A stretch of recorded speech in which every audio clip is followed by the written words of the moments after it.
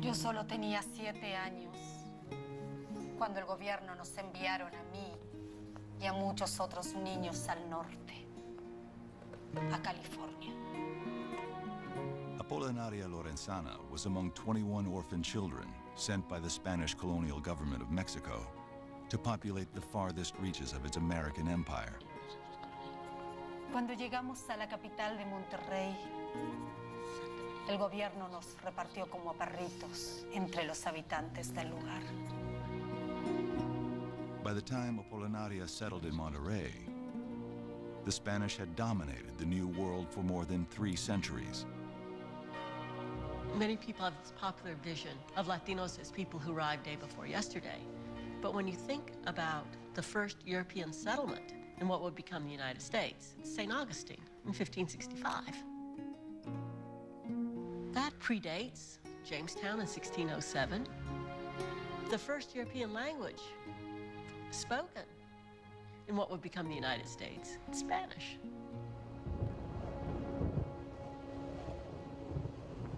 "100 years after Columbus's arrival in the New World, Spanish conquistadors and priests pushed into North America, crossing the Rio Grande to search for gold and spread Catholicism.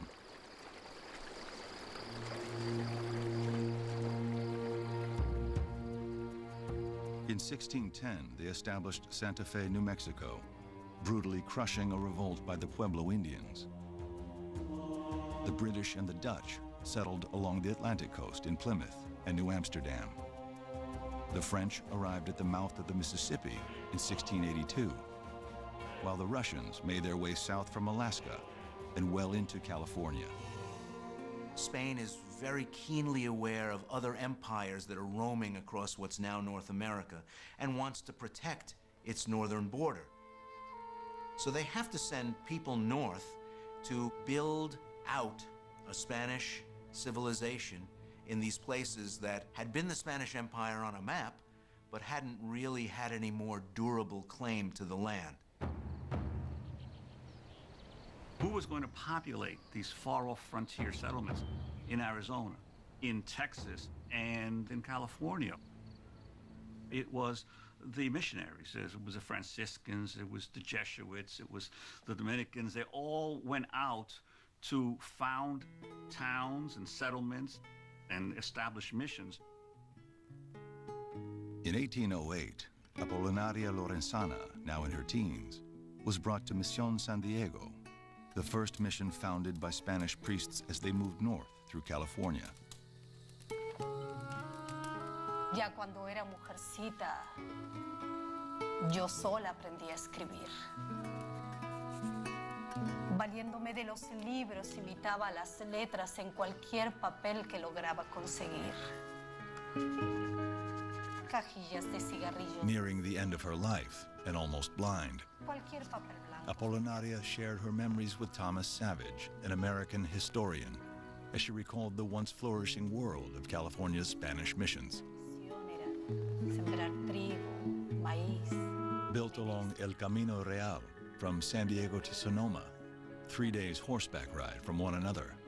Spain's 21 missions were the birthplace of the great coastal cities of California. All these people who live in these towns in California, Santa Cruz and San Francisco, and all of these were mission towns. In the 1800s, missions were the centerpiece of Spanish colonial life. A mission is a lot of things. It's a religious community where they are hoping to Christianize the native peoples, bringing them into the system to make them good Spanish citizens. It's an enterprise where Indians are brought in to work out in the fields, to weave, to do blacksmith work.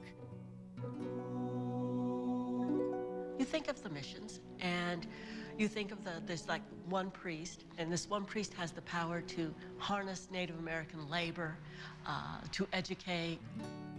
But actually, priests, particularly in California, relied on local women. You had people like Apolinaria Lorenzana. The padres trusted her to board ships to get the necessary supplies for the missions. She supervised Indian seamstresses, supervised the cooking. Yo misma me mantenía con el trabajo de mis manos. Yo bordaba bandas, chalecos. Yo cuidaba de la ropa de la iglesia. No solo de hacerla, sino de lavarla. Para lo que tenía indias lavanderas. Los indios que no cumplían con sus obligaciones eran castigados. To understand the position of natives in the mission system, you have to understand the tremendous loss of life that Indian communities in California had experienced. When the Spanish come and introduce disease, those populations go into enormous demographic decline, leaving them very vulnerable. The missions offer the opportunity for Indian communities to have bread on the table. Some Indians were taken by Catholicism and by the promise of salvation. But we know that many Indians oftentimes rebelled. Los castigos eran encierro en el calabozo o en el cepo según la falta. Si este era un poco grave, les daban azotes. ¿Azotes? Sí. Raras veces pasaban de 25.